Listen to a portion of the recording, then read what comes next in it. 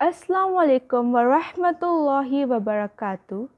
I am first year MBBS student, and today I will tell you that for MCAT how I study physics and what mistakes I have did and what are the steps that you should follow so that your studying physics become easy. Now the fourth thing is do examples and exercise problem as many times as you can, because जितनी ज़्यादा दफ़ा आप करेंगे उतनी अच्छी आपकी problem में grip हो जाएगी एंड वो आप उसे easily सॉल्व कर सकोगे. आपको फॉर्मूलाज याद करने में प्रॉब्लम नहीं होगी, because in physics as compare to chemistry we have abundant of formulas. तो आपको अगर आप प्रॉब्लम सॉल्व करेंगे तो आपको अलग से फार्मूलाज रटने की ज़रूरत नहीं पड़ेगी. आपको एक दिमाग में फार्मूलाज का खुद ही स्केच बन जाएगा प्रॉब्लम्स की वजह से. तो don't sit in one place and बैठ जाए 15 फार्मूलाज साथ याद करने के लिए, तो कभी भी याद नहीं होंगे. Other than that do 5 problems at the same time. आपको उन 5 प्रॉब्लम्स के 5 फार्मूलाज बहुत अच्छे से याद हो जाएंगे. तो ना सिर्फ एग्जाम्पल की बल्कि फ़िज़िक्स में I can say exercise problems की प्रैक्टिस करें जो बहुत ज़्यादा लेंदी नहीं है. इसके अलावा जो पास्ट पेपर्स में प्रॉब्लम आई हुई हैं आप उनकी प्रैक्टिस करें. Most of them I can say almost all of them are from the book. शायद सिर्फ वैल्यूज़ चेंज हो लेकिन मेथड एग्जैक्टली सेम बुक का होता है. तो आप अपनी एग्जाम्पल प्रॉब्लम्स तो ज़रूर सॉल्व करें. यू विल फाइंड इससे आपकी फ़िज़िक्स में अगर आपकी प्रॉब्लम्स अच्छी हैं तो एक स्ट्रॉन्ग पॉइंट भी आपको मिल जाता है फ़िज़िक्स में अपनी प्रॉब्लम्स की वजह से, क्योंकि हर स्टूडेंट की प्रॉब्लम्स में ग्रिप नहीं होती. आई एम सेइंग अगर आप ग्रिप रख लोगे तो you will be 1 point above then other students. Now the fifth tip, which is very important for physics, is practice relations. अगर आप अच्छे से अपने रिलेशन की प्रैक्टिस कर लेंगे कि कौन सी चीज़ किसके डायरेक्टली प्रोपोर्शनल है, किसके परपेंडिकुलर है एंड ऑल सच रिलेटेड, कि अगर फलां चीज़ इसके डायरेक्टली प्रोपोर्शनल है तो हम इसको डबल कर देंगे तो इसका क्या इफ़ेक्ट होगा. रेडियस ऑफ द सर्किल के जो फार्मूलाज होते हैं सरकमफेरेंस के होते हैं कि सरकमफेरेंस बढ़ाएंगे तो रेडियस का क्या इफ़ेक्ट होगा and all such things which are very important. सिर्फ उस चैप्टर के लिहाज से नहीं, ग्रेविटेशनल के जो चैप्टर है हमारे पास इंटर में उसमें भी बहुत ज़्यादा रिलेशंस होते हैं. इसके अलावा मैग्नेटिक फील्ड के कि मैग्नेटिक फील्ड किसके डायरेक्टली प्रोपोर्शनल आ रही है, किसके परपेंडिकुलर है. लॉन्गिट्यूडिनल वेव्स प्रोपोर्शनल है अपने सिस्टम के परपेंडिकुलर है. तो ये जो सारे रिलेशन वाले चीज़ें हैं ना, इन पर आप अपनी ग्रिप बना लें क्योंकि ये क्वेश्चन देते ही देते हैं.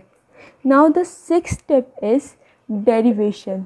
उस वक्त आपको कोई डेरिवेशन तो सॉल्व करने के लिए नहीं दिखा कि आप पूरी डेरिवेशन लिख कर दिखाएँ.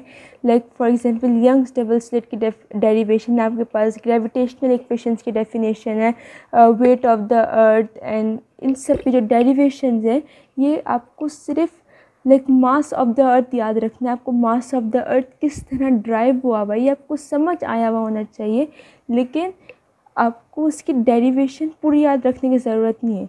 बट रिमेंबर दिस कि आपको लास्ट स्टेप याद रखना है एंड लास्ट स्टेप से एक स्टेप जो ऊपर होता है वो भी याद रखना है, क्योंकि समटाइम्स फार्मूलाज में वो भी यूज़ हुआ होता है. तो सो आपको हर डेरिवेशन के एटलीस्ट 2 चीज़ें तो याद रखनी है. लास्ट जो मेन थिंग है और इससे जो पहले वाला जिससे वो ड्राइव हो है आखिर में, जिसमें हम कैंसिलिंग कर देते हैं, बगैर कैंसिल किया अभी वो दे सकते हैं MCQs में, तो आपको वो भी याद रखना है.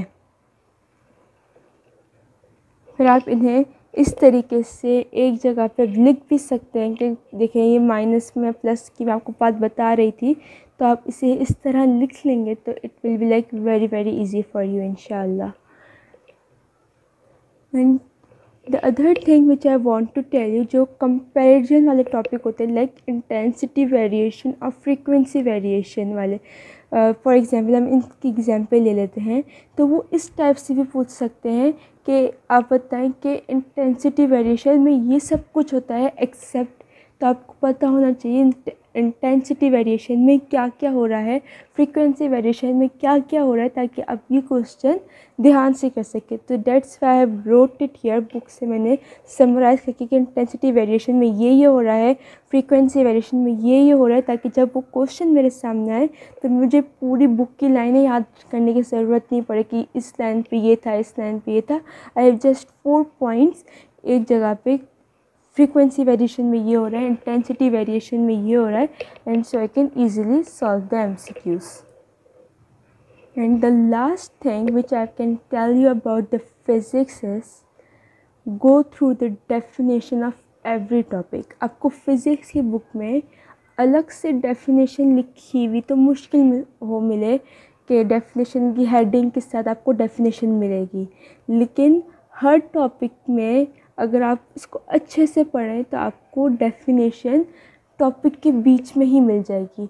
तो आई कैन से आप उस डेफिनेशन को या तो हाइलाइटर से हाईलाइट कर लें या बुक के ऊपर लिख लें, ताकि आपको बार बार वो डेफिनेशन को ढूंढने में टाइम नहीं लगे और आपको वो डेफिनेशन अच्छे से याद हो जाए, क्योंकि डेफिनेशन वो लोग दे देते हैं। आप 2018 का पेपर देखें तो उसमें ऑलमोस्ट सब डेफिनेशंस हैं, लेकिन अगर आपने डेफिनेशन सही नहीं पढ़ी होंगी, ये पॉइंट मैं पहले भी बता चुकी हूँ इसी वीडियो में, लेकिन मैंने इसको लिख दिया ताकि ये आपके दिमाग में क्लियर हो जाए कि डेफिनेशन फ़िज़िक्स में बुक में आपको लिखी हुई नहीं मिलेंगी अलग से हेडिंग के साथ, लेकिन अगर पूरे पेज का टॉपिक है तो बीच में कहीं 2 लाइनों में वो डेफिनेशन लिखी हुई होगी, लेकिन अगर आप नहीं पढ़ेंगे तो आप वो डेफिनेशन नहीं ढूंढ सकेंगे। सो इस सब करने के बाद revision is mandatory for the physics. आप इसकी रिवीजन करते रहें ताकि आप कुछ भी ना भूलें, and you will have your best in your physics. So तब तक के लिए have a very good luck for your MCAT. Stay positive, stay blessed. Assalamu alaikum wa rahmatullahi wa barakatuh.